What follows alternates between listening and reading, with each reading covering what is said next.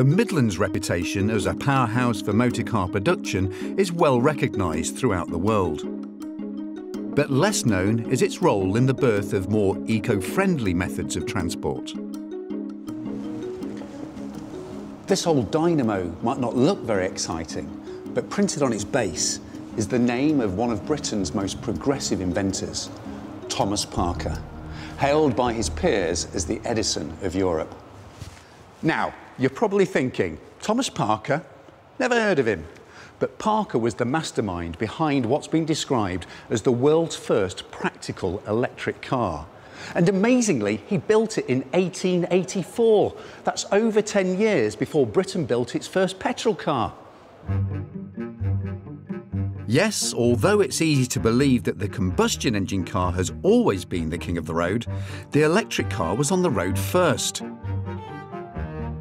And Thomas Parker was at the forefront of this eco-friendly technology, over 100 years before the term eco-friendly had even been invented. And where did Thomas Parker build and test drive this momentous piece of world automotive history? Right here in Wolverhampton. Born in Ironbridge in 1843, Parker spent most of his life in the Midlands, moving to Wolverhampton in 1882 to design and build dynamos. It was here that his vision for an electrically powered automobile took shape. To uncover the amazing story of Thomas Parker's ingenious vehicle, I'm off to Wolverhampton City Archives to meet up with local historian Bev Parker. No relation. Bev, what do we know about Parker's car? This is what we think his first car would have looked like. Quite a strange thing. That looks like three men riding a giant pram. Well, it does, but it was built like that for a purpose. I mean, what other components here? I can see, well, quite clearly, a motor, then a large container at the back, which I guess must have been where the batteries were. That's right. Yes, there would have been quite large batteries by modern standards.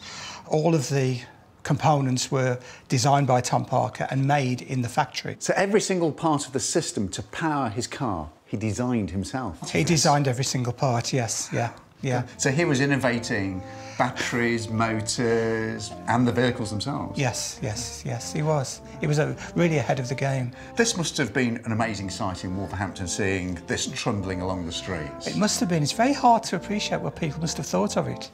It was the only one, and they would never have seen one before, probably. Eventually, they might have got used to seeing it travelling daily to and from his work. So Parker potentially could have been the world's first electric car commuter? Yes, he used this as a form of transport every day. It's amazing. Something we take for granted now, commuting to work in an automobile, he was pioneering that concept as well. He was, yes. Oh, yes, he was. Although others had experimented with electric cars, Parker's was the first truly practical version. He even designed a steam-powered generator to recharge it for his daily commute. Unfortunately, there are no remains of Parker's original cars for us to marvel at. But we can retrace the original route of his daily commute to work in his groundbreaking electric car. So this is the route that Thomas Parker would have taken in his electric car? Yes, it is. It's quite a steep hill. He gave a talk to the RAC and he moaned about the gradients in this area, particularly when his batteries were low and the car struggled to get up the hill. So it must have been quite a performance. Well, it probably looked quite different than it does today, the road conditions. Today we used to have well looked after tarmacked roads, and then they were very rough and ready in comparison. So even more of a struggle to get around on an electric vehicle? Even more of a struggle, yes, absolutely. So what kind of speed would Parker have been going at? So we're looking at the red flag act, and we're looking at 2 miles an hour maximum. Very, very slow indeed. What about this walking pace? About walking pace, that's about what we're doing now. Parker's car would have had to obey the strict 1865 Locomotive Act. It enforced an urban speed limit of 2 miles an hour for the new-fangled automobiles, with each vehicle needing 2 drivers plus a third person waving a red flag at least 180 feet in front. Why did electric vehicles die out? It's come the internal combustion engine, Over the next few years, that was far more powerful, faster. You didn't have to charge batteries, so it's much more convenient. So he's kind of a visionary ahead of his time, because now 120 years later, yes, there's now a reverse back. Yes, it's gone right back to the start again, and that's the future, of course. It seems then that Thomas Parker was simply way ahead of his time. His vision of automobiles powered by electricity whizzing along our roads wouldn't start to come true for over 120 years. The other amazing thing is that Parker would have had to use extremely primitive battery technology to power his futuristic prototypes.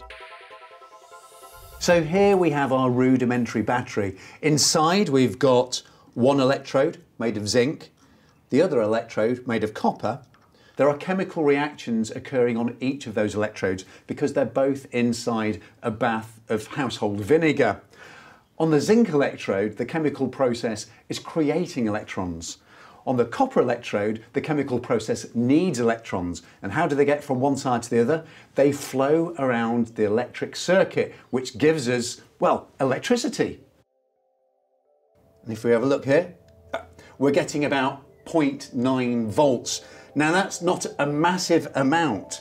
And if we have loads of these cells in series, we can do something useful with that electricity, like illuminate a very small bulb. So if we attach the electrodes and the final attachment to the LED here, and yes, it's actually lit up. So there is enough power here being produced by this chemical process to light the LED.